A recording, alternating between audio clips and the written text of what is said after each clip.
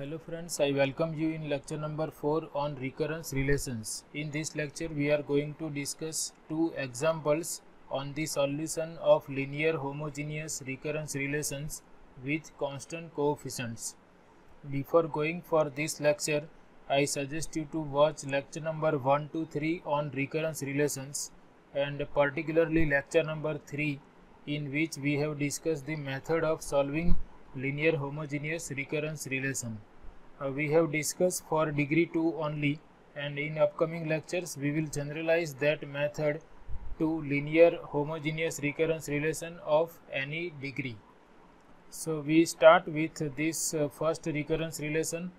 Here we are given one recurrence relation of second degree and we are given two initial conditions. It is given that a0 is 1 and a1 equal to 0.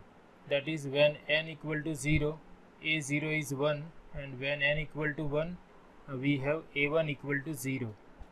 We know that if our recurrence relation is linear homogeneous with constant coefficient, then the solution is always in this form, an equal to r raised to n. So we are interested in the values of r which satisfy this formula, and for that value of r, an equal to r raised to n is a solution of given recurrence relation. So as we have discussed in previous lecture, the first step is we write down all the terms on left hand side and we equate to 0. So I am rewriting this recurrence relation in this way. I take all the terms on the right hand side and I equate to 0. Now we put an equal to r raised to n. We know that an equal to r raised to n is the form of solution of given recurrence relation. So we write down an equal to r raised to n and we see what we are getting. So if I take an equal to r raised to n, I have r raised to n minus 5 times. If an is r raised to n, a suffix n minus 1 is r raised to n minus 1, and similarly an minus 2 is r raised to n minus 2 equal to 0. And then we divide this whole equation by lowest degree term. Here lowest degree term is r to the power n minus 2. So we divide each term by n minus 2 and we will obtain r square minus 5 into r plus 6 equal to 0. So this is the characteristic equation of given recurrence relation, and we have to solve this characteristic equation. So if you are comfortable, you can directly write down this characteristic equation directly from the first step, and if you are not comfortable, you can put an equal to r raised to n everywhere in the recurrence relation. Then you divide by lowest degree term and you will get your characteristic equation. Now we have to solve this equation. So for that I can rewrite this 5r as minus 3r minus 2r plus 6 equal to 0. And let me simplify all these things. Here I take r common and I will have r minus 3 in the bracket. Here I take minus 2 common and I am left with r minus 3 in the bracket. Again I take r minus 3 common, so in another bracket I have to write r minus 2. This is simple algebra, you can easily do it.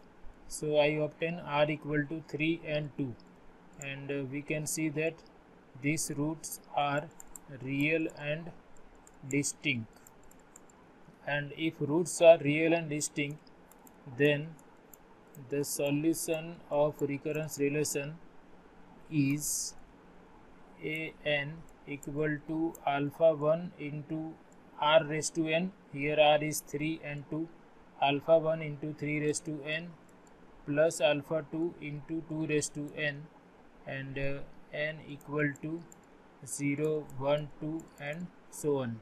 And this alpha 1 and alpha 2 are arbitrary constants. So this is general solution of recurrence relation. For different values of alpha 1 and alpha 2, we will have different formulas for this an, and we will have different sequences an which are solutions of given recurrence relation. But here, out of all those infinite number of solutions, we have to decide that solution for which a0 is 1 and a1 equal to 0. That is, for n equal to 0, we must have 1, and when n is equal to 1, we must have 0. So using these two conditions, we have to decide particular values of these constants alpha 1 and alpha 2.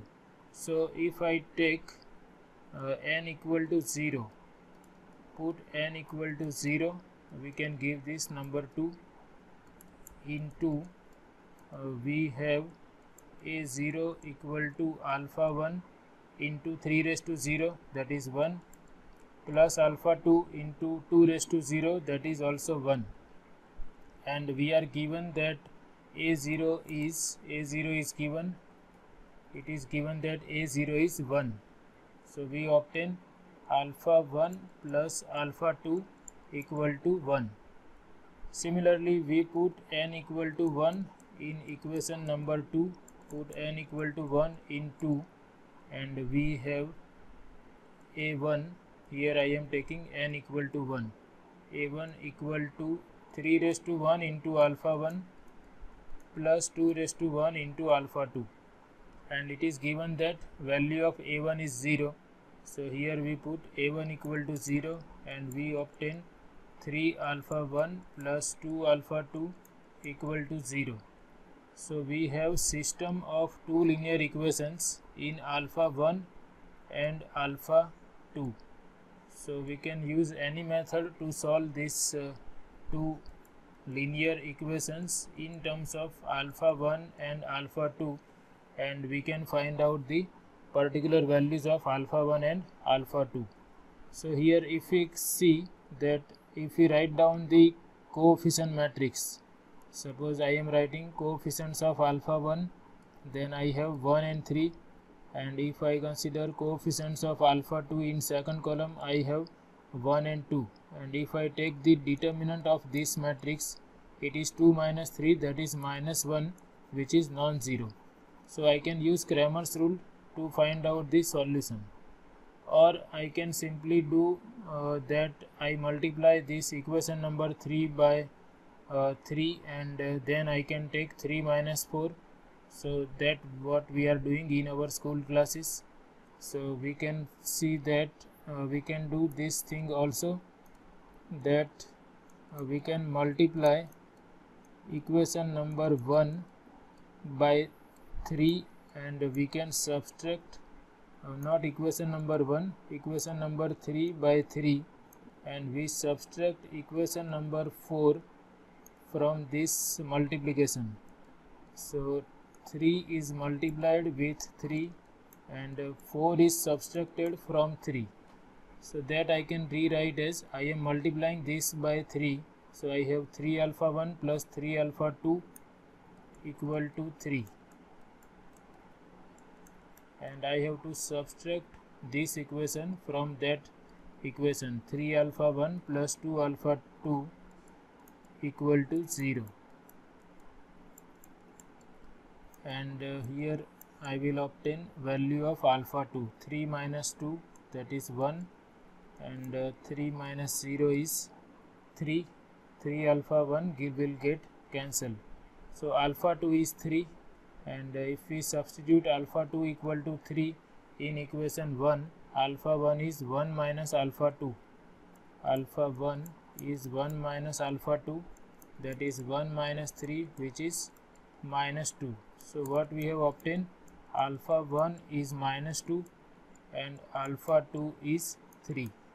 So these two values we will put in the general solution, and we will obtain particular solution satisfying initial conditions. So in the next step, we put values of alpha 1 and alpha 2 in equation number 2, which is general solution, and we get recurrence relation has this solution alpha 1, that is minus 2 times, what is equation number 2, alpha 1 into 3 raised to n, alpha 2 into 2 raised to n, alpha 1 into 3 raised to n, alpha 2 into 2 raised to n. Let me check again. 3 raised to n and 2 raised to n, 3 raised to n, 2 raised to n, and alpha 1 is minus 2, alpha 2 is 3. So this is the required solution which satisfies recurrence relation as well as given initial conditions. We can verify also. If I take n equal to 0, I will obtain value of a0. So a0 is minus 2 plus 3, that is 1. And if I take n equal to 1, I have a1 equal to minus 2 into 3, that is minus 6, plus 3 into 2, that is 6. And we can see a0 is 1, a1 is 0, and that is correct. The initial conditions were a0 equal to 1 and a1 equal to 0, and this solution satisfies those two initial conditions. So in this way we can easily find out the solution of recurrence relation which satisfies given initial conditions. The final solution will be free from arbitrary constants because we have to find out values of alpha 1 and alpha 2 using those initial conditions. So whenever initial conditions are given, we will have this type of particular solution. We consider another example also. Here we can first write our equation as an minus 4 times an minus 1 plus 4 times an minus 2 equal to 0, and we can directly write down the characteristic equation. The characteristic equation is, this is recurrence relation of degree 2. So we have r square minus 4 into r plus 4 equal to 0. If you are not comfortable, then you take an equal to r raised to n, simplify and then divide by lowest degree term, and you will obtain this characteristic equation. And this is obviously square of r minus 2. So therefore I have repeated roots. I have two real values which are equal. So this is the case of real and equal roots, and therefore we know that if we have real and equal roots, the solution is an equal to alpha 1 into 2 raised to n plus alpha 2 into 2 raised to n. But because we have repeated roots, we have to multiply here by n. If you wish, you can multiply here also. So this is the general solution in which alpha 1 and alpha 2 are arbitrary constants, and write down that n is starting from 0, 1, 2 and so on, and we give this number 1. Now we have to use initial conditions. It is given that a0 is 6 and a1 is 8. So we consider n equal to 0 first. Take n equal to 0. We have a0 equal to alpha 1, and due to this n in the product we have 0. This means alpha 1 equal to a0, and it is given that a0 is 6. So we directly obtain value of alpha 1.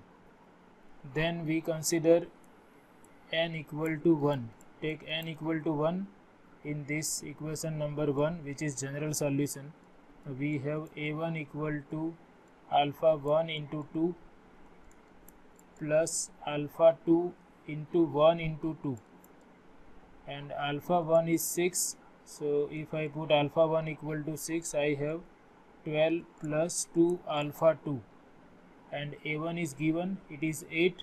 So now in the next step I put a1 equal to 8, and I have 8 equal to 12 plus 2 alpha 2. Therefore 2 alpha 2 is 8 minus 12, that is minus 4, and therefore alpha 2 is minus 2. and alpha 1 is 6. So we put values of alpha 1 and alpha 2 in equation number 1. So therefore the solution is an equal to, here we have 2 raised to n and n into 2 raised to n.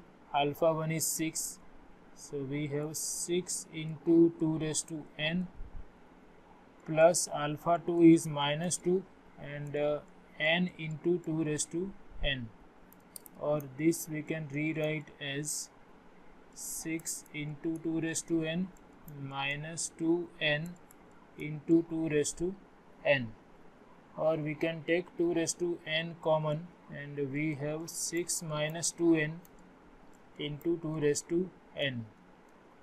The values of n are 0, 1, 2 and so on. This is the solution which satisfies recurrence relation as well as initial conditions. You can cross check your solution by taking n equal to 0 and n equal to 1. For n equal to 0, here I have a0 equal to 6 into 2 raised to 0, that is a0 is 6. If I take n equal to 1, I will have a1 equal to 6 minus 2 into 2, that is 4 into 2, which is 8. And we can see given initial conditions are a0 equal to 6 and a1 equal to 8. So this is fine. We can easily find out solution of linear homogeneous recurrence relations with constant coefficients of degree 2, and we can also decide the solution which satisfies given initial conditions. So now I hope you are able to solve any linear homogeneous recurrence relation with constant coefficients of degree 2 which can satisfy given initial conditions.